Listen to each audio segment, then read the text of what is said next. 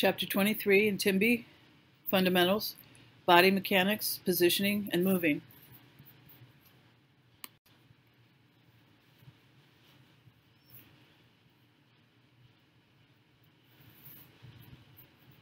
Inactivity leads to deterioration of health. Multiple complications can occur among people with limited activity and movement. By the 7th or 8th decade of life, muscle strength, endurance, and coordination decline. Engaging in physical activity is an important health promotion intervention for preventing mobility limitations. The risk for social isolation among older adults increases as mobility is limited. The consequences of inactivity are collectively referred to as disuse syndrome. Signs and symptoms that result from inactivity. Nurses' care activities such as positioning and moving clients reduce the potential for disuse syndrome. Nurses can become injured, however, if they fail to use good body posture and body mechanics while moving people and positioning them.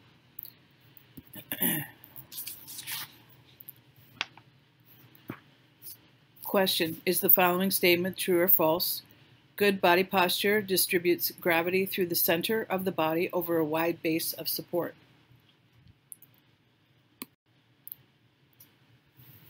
This is true. Good body posture distributes gravity through the center of the body over a wide base of support. A poor posture often results in muscle spasms.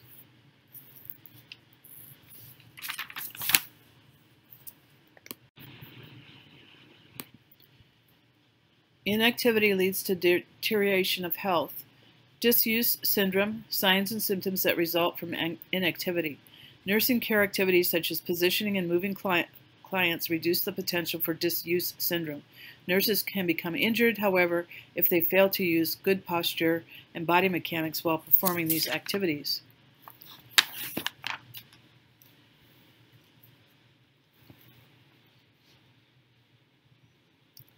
Basic terminology used in body mechanics.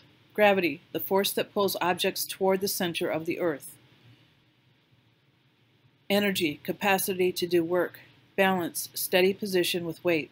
Center of gravity, point at which mass of an object is centered. Line of gravity, imaginary vertical line that passes through the center of gravity. The line of gravity in a standing person is a straight line from the head to the feet through the center of the body. Base of support, area on which an object rests. The feet are the base of support when a person is in a standing position.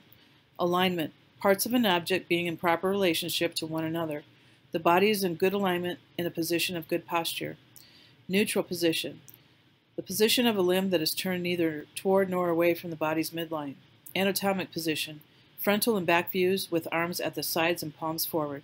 Functional position, position in which an activity is performed properly and normally.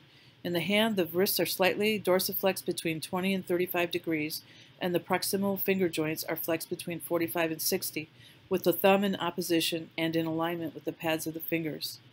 Dangers of inactivity. Muscular inactivity causes weakness, decreased tone and strength, decreased size.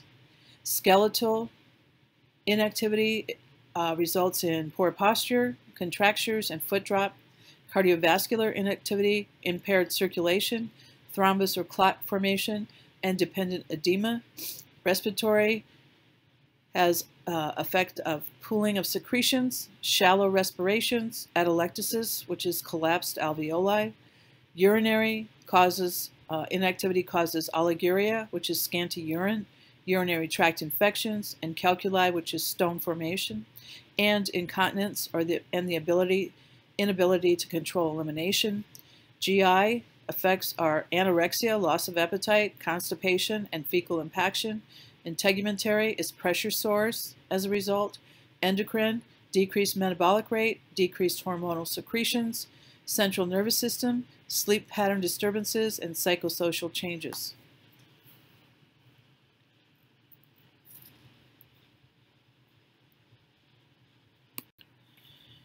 Sitting. Reviewed. Lying down. Good posture in a lying position looks the same as in standing, except the person is horizontal.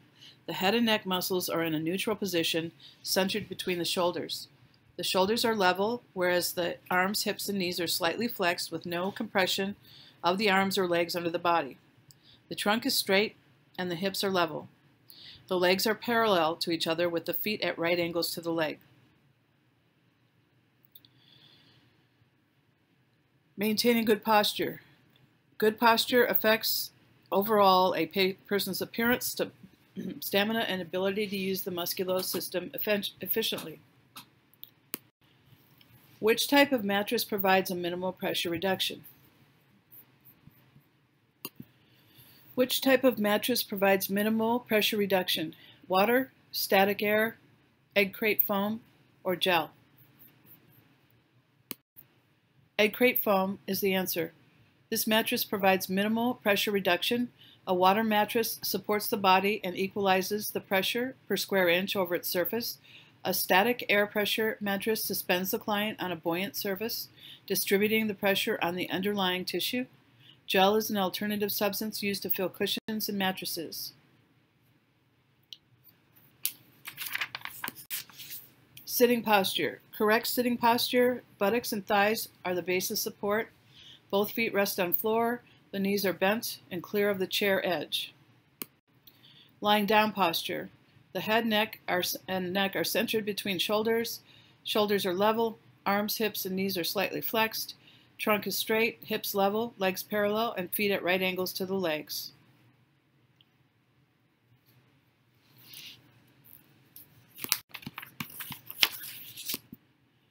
Ergonomics. Proper body mechanics is one component of preserving the integrity of the body. Another component is applying and implementing ergonomics, a specialty field of engineering science devoted to promoting comfort, performance, and health in the workplace.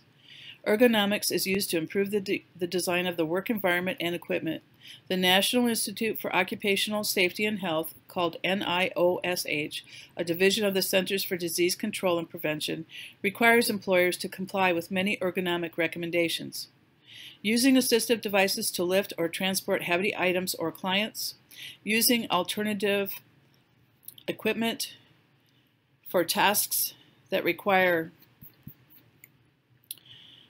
repetitive motions.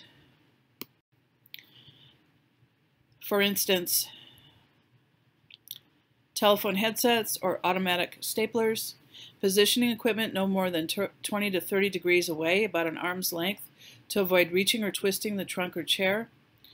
Using a chair with a good back support. A chair should be high enough so the user can place his or her feet firmly on the floor. There should be room for 2 fingers between the edge of the seat and the back of the knees. Armrests should allow a relaxed shoulder position. Keeping the elbows flexed no more than 100 to 110 degrees, or resting the wrists in neutral position when working at a computer. Working under non-glare lighting. Despite being taught principles of good body mechanics, healthcare providers, particularly nurses, are vulnerable to ergonomic hazards in the workplace as a direct consequence of 1.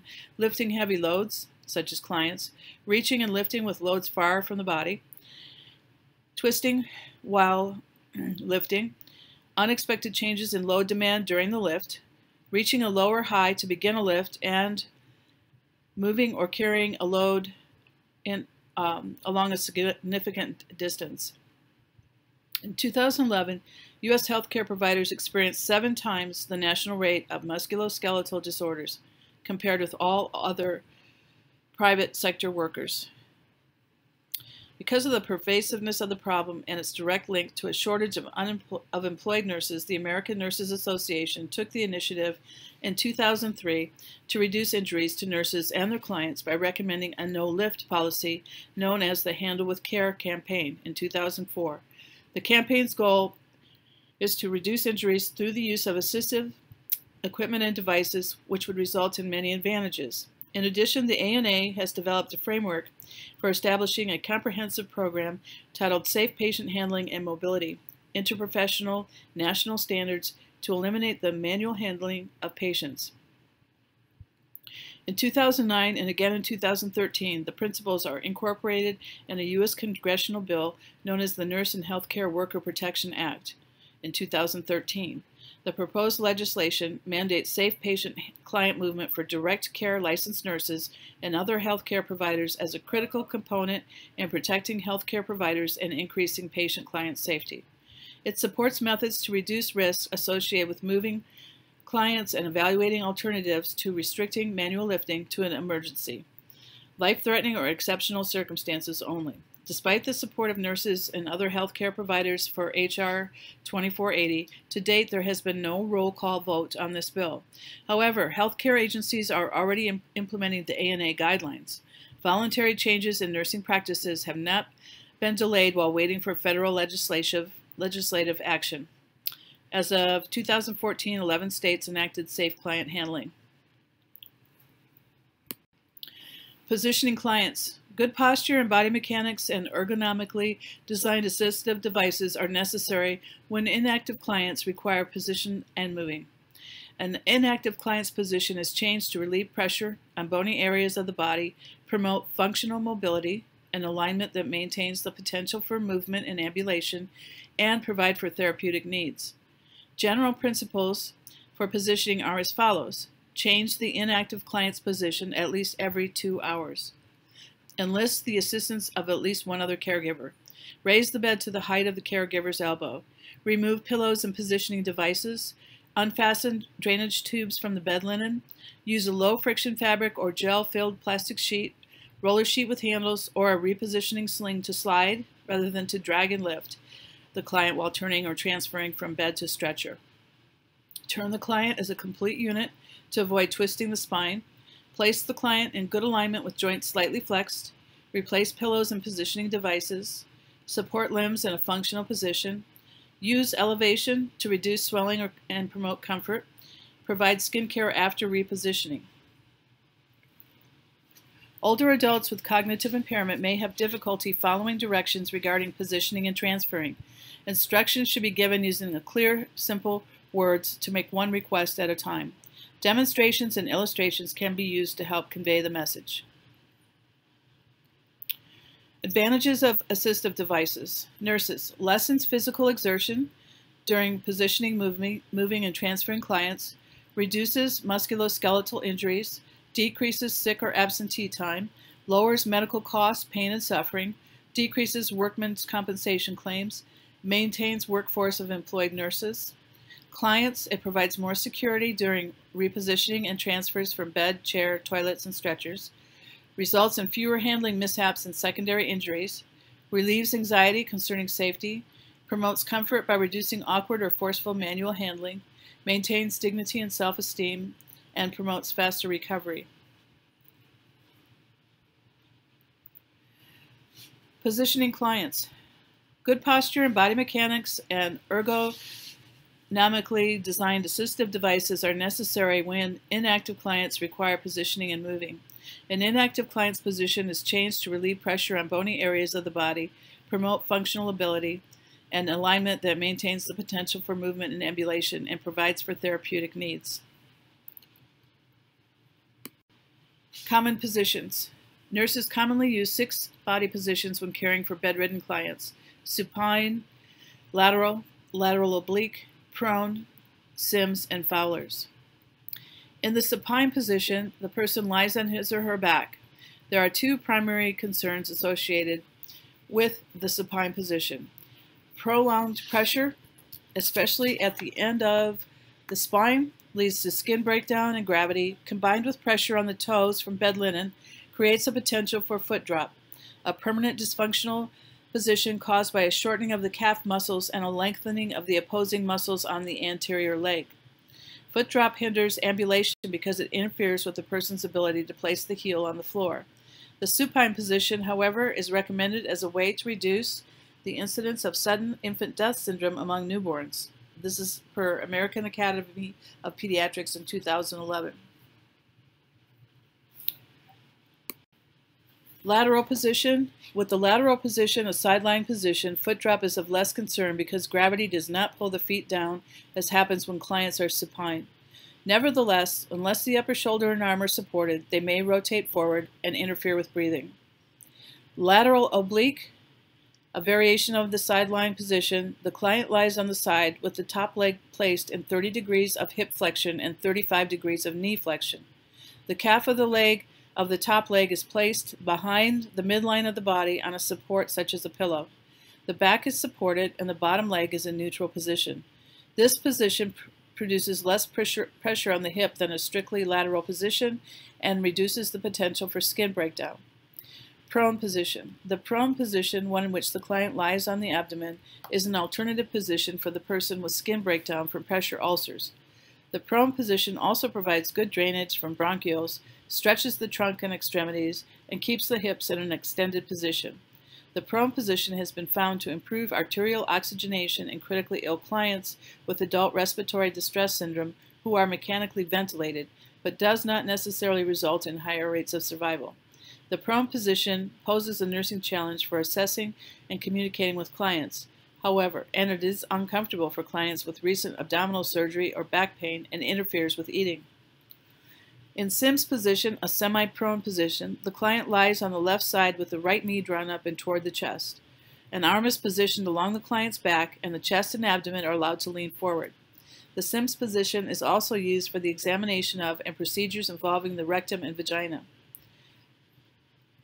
Fowler's position, a semi-sitting position, makes it easier for the client to eat, talk, and look around. 3 variations are common. In low Fowler's position, the head and torso are elevated to 30 degrees.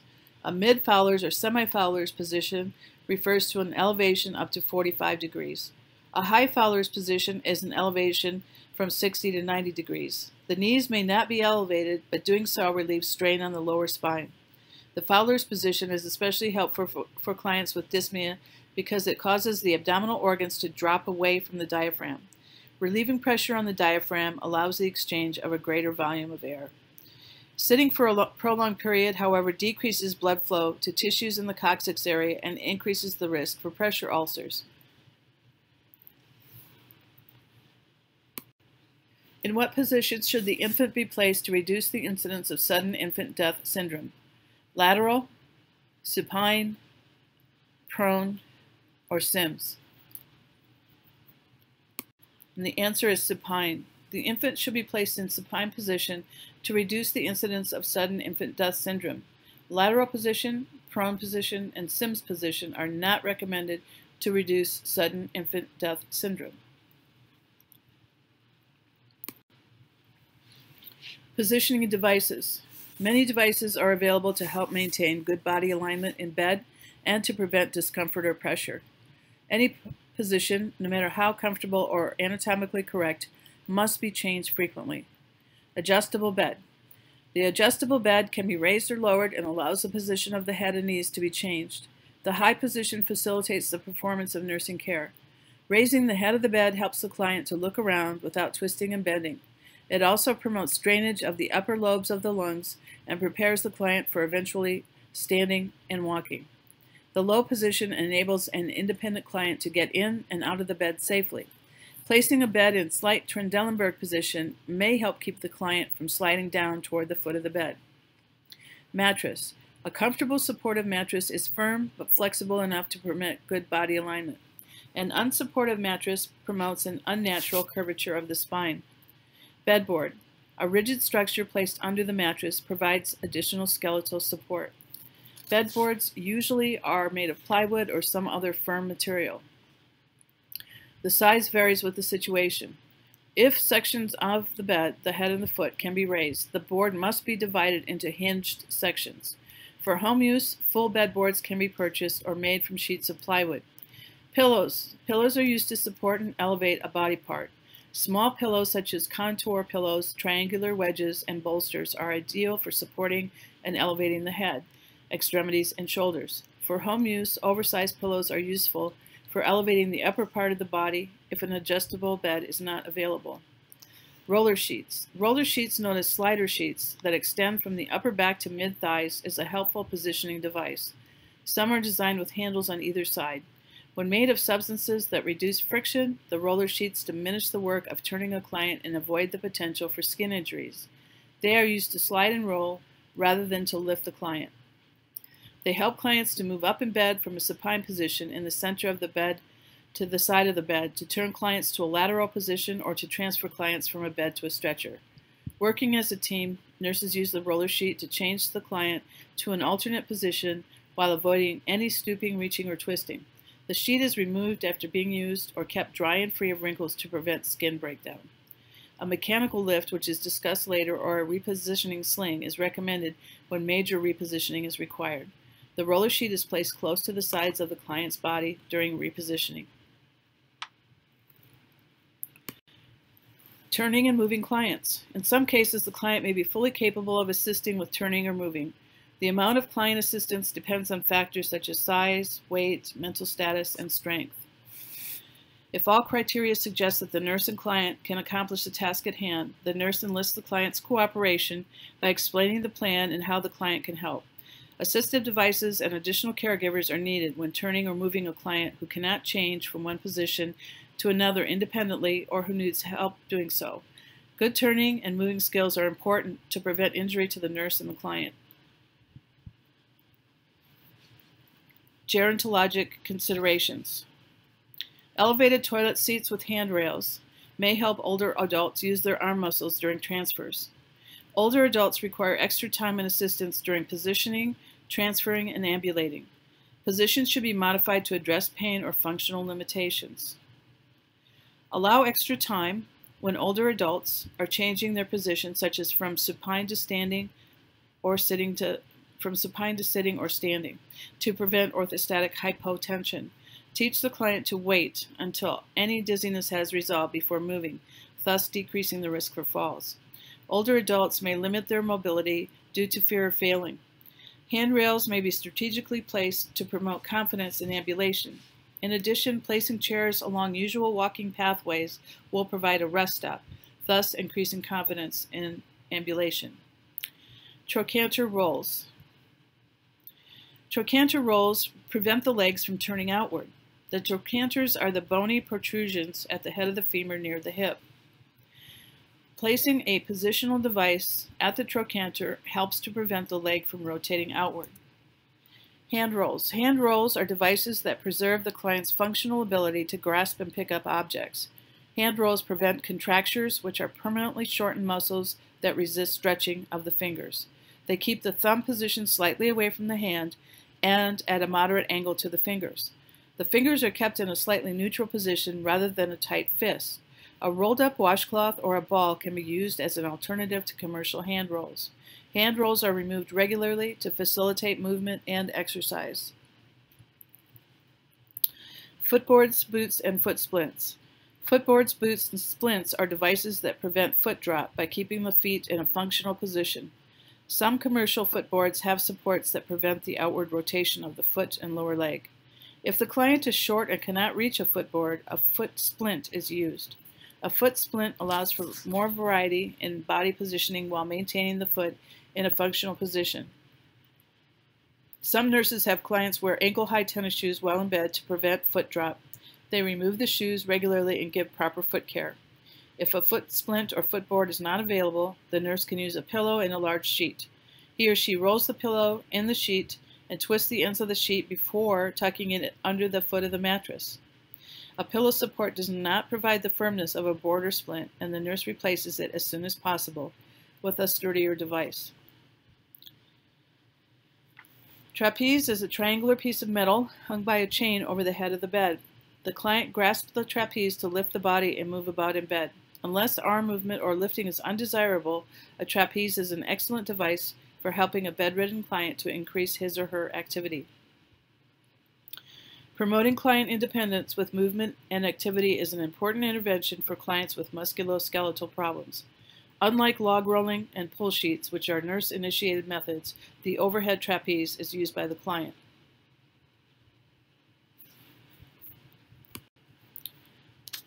Turning and moving clients. Assistive devices and additional caregivers are needed when turning or moving a client who cannot change from one position to another independently. Which positioning device is foundational for good body alignment? Mattress, adjustable bed, pillow, or roller sheet?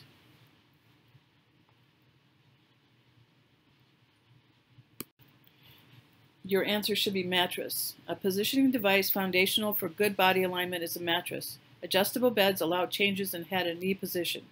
Pillows are used to support and elevate a body part. A roller sheet that extends from the upper back to mid-thighs is used to slide and roll the client.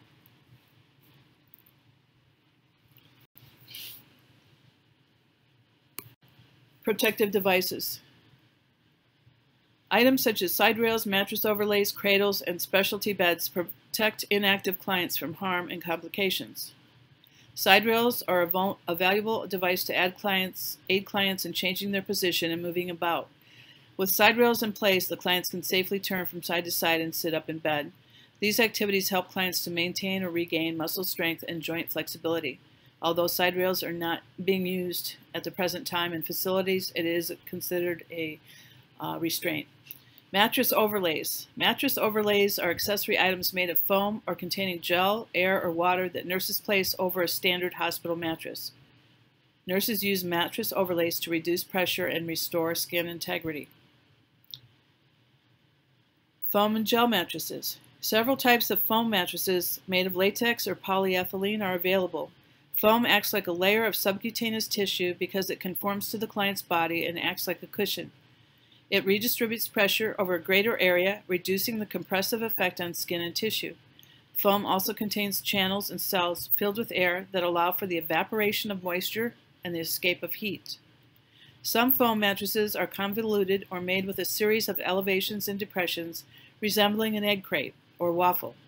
The density of the foam and the manner in which the foam is formed determine the degree of pressure reduction. Egg crate foam mattresses produce minimal pressure reduction and are recommended for comfort only. Thicker, waffle-shaped foam mattresses offer greater pressure reduction, and nurses can use them to prevent skin breakdown. Gel is an alternative substance that is used to fill cushions and mattresses. It differs from foam in that it suspends and supports the body part. Nurses place gel and foam cushions in wheelchairs to prevent the hammock effect, the posterior and lateral compression that occurs when sitting in a sling-like seat. Static air mattresses.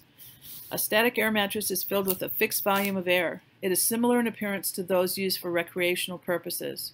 It suspends the client on a buoyant surface, distributing the pressure on the underlying tissue. If the mattress becomes underinflated, however, it loses its effectiveness as a pressure-relieving device. Because plastic is non-absorbent, air mattresses permit less evaporation of moisture than foam. Also, sharp objects can damage the integrity of the mattress. Alternating air mattress is similar to a static one with one exception. Every other channel inflates as the next one deflates. The process is then reversed. The wave-like distribution of air cyclically relieves pressure over bony prominences. This repetitive process promotes blood flow and keeps the tissue supplied with oxygen. The tubing connecting the mattress to its motor-driven compressor must not become kinked. The noise may disturb some clients. Water mattress. A water mattress supports the body and equalizes the pressure per square inch over its surface. The pressure-relieving effect is maintained regardless of any shift in the client's position.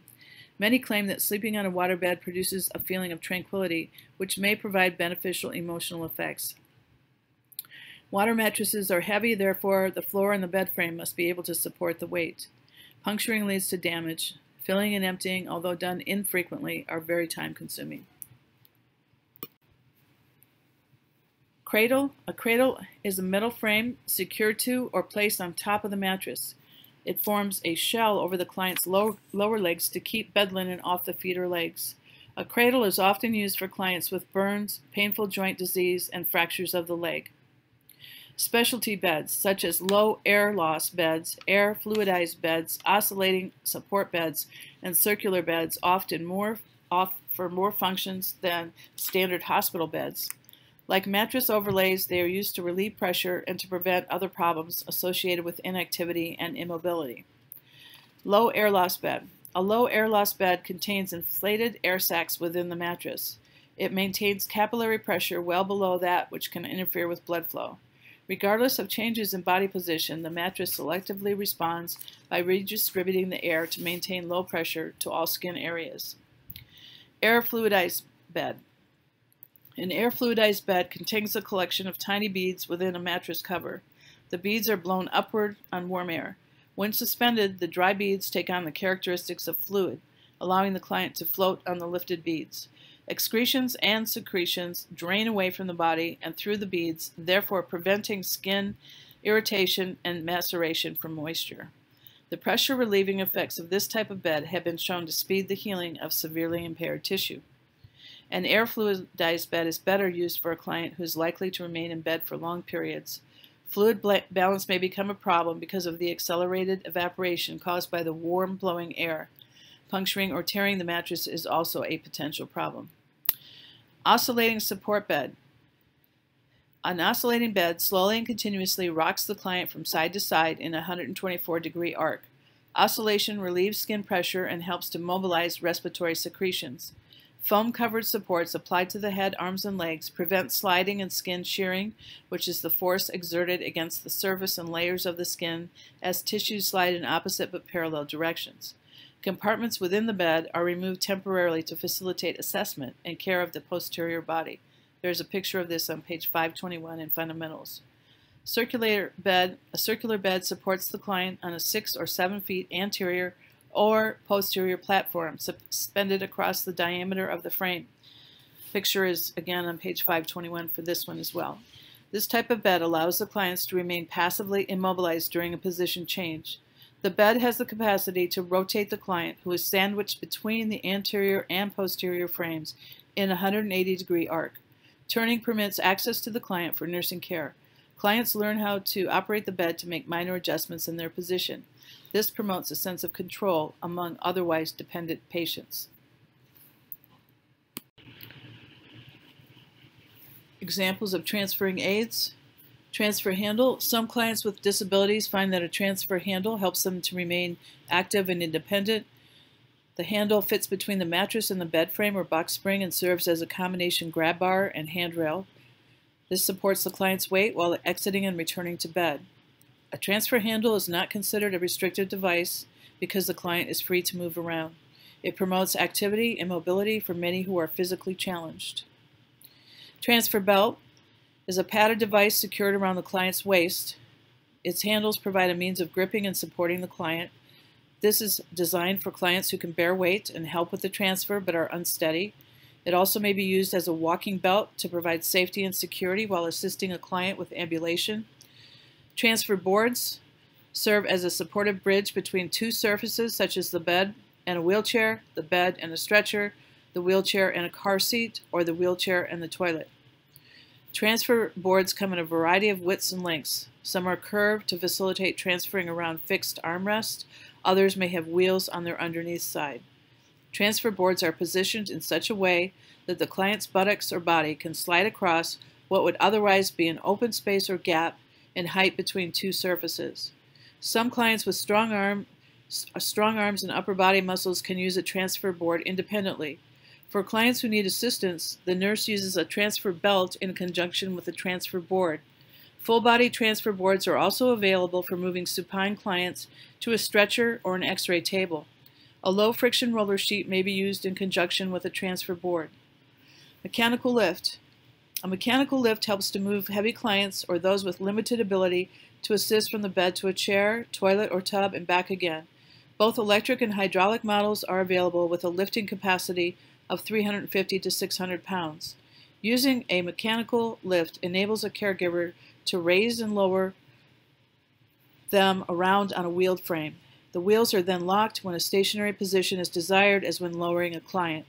Standing assist lifts are an alternative for use when clients have some ability to bear weight. It is best to use assisted devices when they are needed and use the recommendations when transferring clients.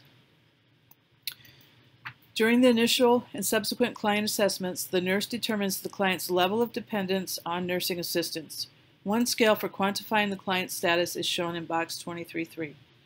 Levels of functional status. 0, completely independent. 1, requires the use of an assistive device. 2, needs minimal help. 3, needs assistance and or some supervision. 4, needs total supervision. And 5, needs total assistance or unable to assist. Assisting with a client transfer. General guidelines. Be realistic about how much you can safely lift. Not exceeding one's capabilities demonstrates good judgment and safety. Use assistive devices if any caregiver is required to lift more than 35 pounds of any part of a person's weight. Reduces the potential for caregiver injuries. Always practice good body mechanics. They reduce the potential for injury. Put on braces and other supportive devices before getting a client out of bed. Doing so maximizes time management. Have the client wear shoes or non-skid slippers. Appropriate footwear provides support and prevents foot injuries and also prevents falls. Plan to transfer clients across the shortest distance. A short transfer reduces the potential for injury. Make sure that the client's stronger leg, if there is one, is nearest the chair to which the client is transferring. This action ensures safety. Stand on the side of the bed to which the client will be moving. This position helps the nurse assist the client. Explain to the client what will be done step by step and solicit the client's help as much as possible. These actions inform the client, encourage self-help, and reduce the workload. This is the end of the slideshow.